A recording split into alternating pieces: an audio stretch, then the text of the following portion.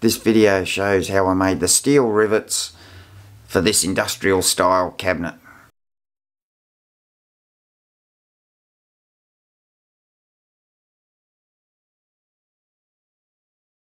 What I've got here is an 8-inch grinding wheel and a flap sander bolted to the inside edge. Same bolt.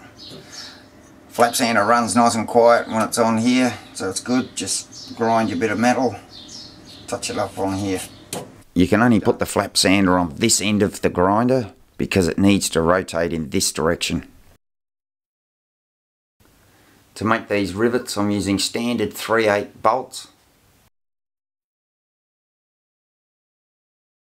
The grinding wheel is rotating downwards at the front, and when I have the bolts in the drill I have it rotating in an upwards direction to meet the grinding wheel.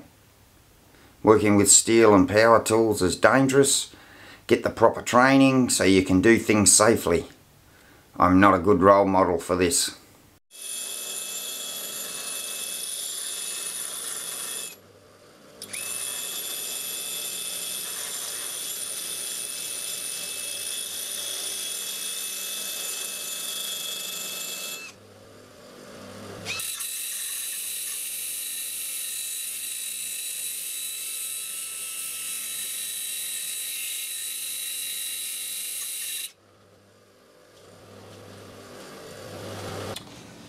Right, we've made the rivets.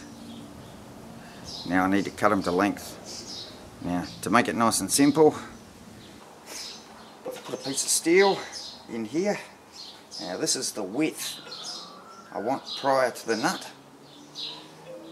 So all I've got to do, I've drilled a 3/8 hole in it.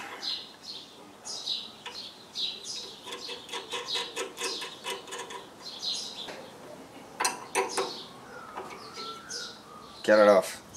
Every one of them will be the same size.